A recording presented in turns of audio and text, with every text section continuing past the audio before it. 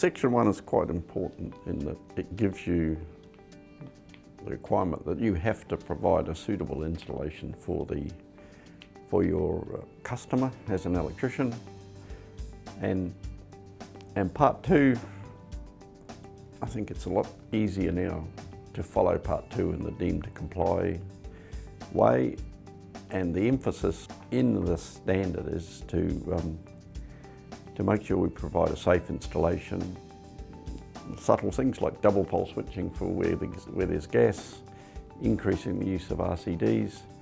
It's all aimed at improving the safety level, and I strongly follow what Gary says, is that don't go for the cheapest option, because the installation has to last and you need the support of reputable manufacturers who will back up their products and support you.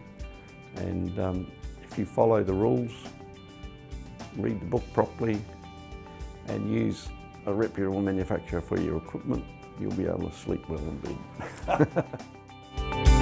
bed.